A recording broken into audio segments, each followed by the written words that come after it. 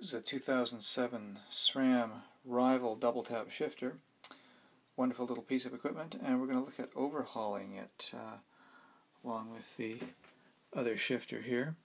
And just going to take a brief tour of the thing after pulling it off your handlebars there and removing this side panel secured with 3 screws. You see the basic mechanism, how it works. What we have here is there's one piece. This is the nylon take-up reel with a return spring, and then it travels underneath this metal drive cog. This is basically the heart of the transmission here. This is the part that it gets moved forward when you shift. Basically, you've got your double tap lever here, which is connected to this spring-loaded frame, and there is a pivot pin running right through all of this. This moves up, and what it does, it carries with it this shift pawl, which can slide over or under this stationary holding pawl, and that holding pawl works with the steps that are machined into this drive cog. And the drive cog in turn is keyed into this nylon frame here, nylon cylinder, which is your take-up reel to which your shift cable is attached. So best way to figure out how it works is just to take it like this and just work the lever and study how it goes. You've basically got 3 components. The take-up reel and this drive ring are one component. Let's look at it over here with a partially dismantled system. Here is this is the drive reel, or the take-up reel, and it's fairly simple arrangement with a return spring. And this collar here actually keys into, let's see if we can get this here. Sorry about that. Okay, there we go.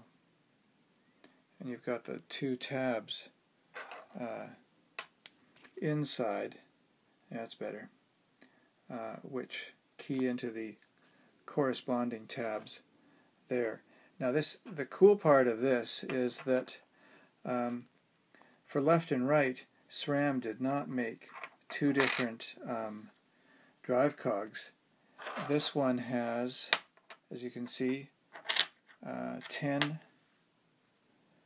slots on one side, and then 2 on the other. Basically what you've got is a built-in spare part.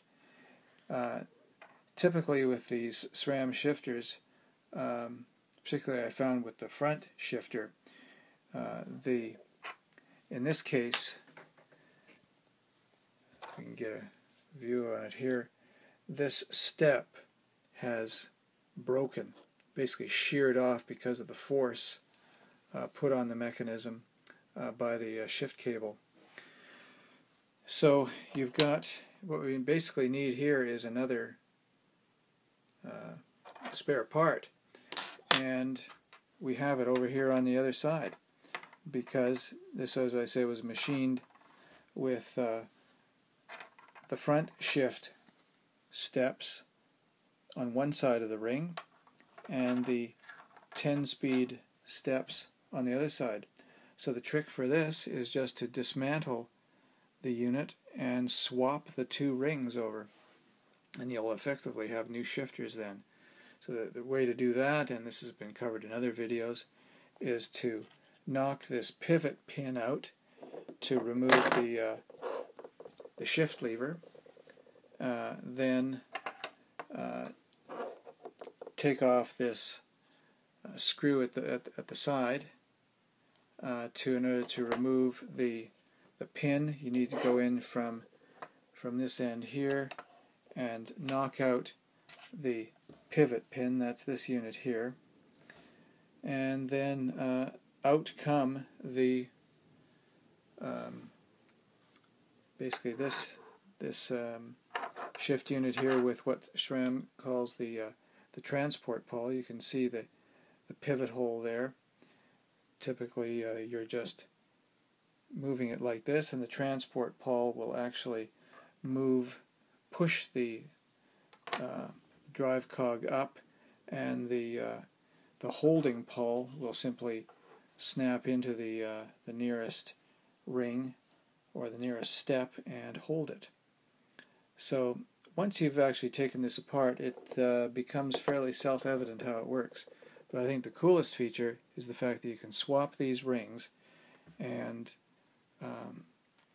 as a result you've got built-in spare parts.